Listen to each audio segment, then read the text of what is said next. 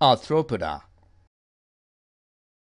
General characters and classification. Name Arthropoda was coined by von Siebold. It is derived from Greek word arthro means jointed and pod means foot. It is the largest phylum in the animal kingdom. It accounts for about 80% of animal species. They are triploblastic, bilaterally symmetrical, shows heteronymous metamerism, chitinous exoskeleton and jointed appendages, metamerically segmented protostemes and cosmopolitan in distribution. General characters of phylum Arthropoda. Body is usually divided into head, thorax, and abdomen. Arthropods occur in all types of habitats: marine, freshwater, and terrestrial.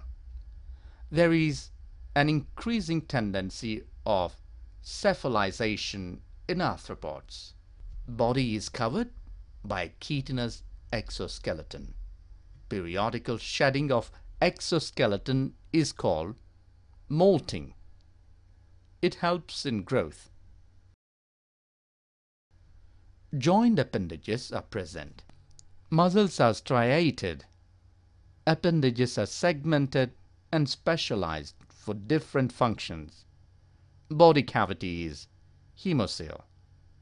It is derived from embryonic blastocoel, so it is not true coelom.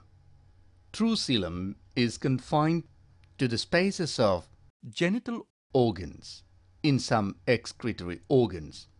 Alimentary canal consists of three regions: foregut, midgut, and hindgut. Foregut. It is responsible for ingestion, storage, and trituration, mechanical digestion. Midgut. It helps for enzyme secretion and digestion. Hindgut or hindgut. It is responsible for the formation of feces and reabsorption of water. Blood vascular system is open type.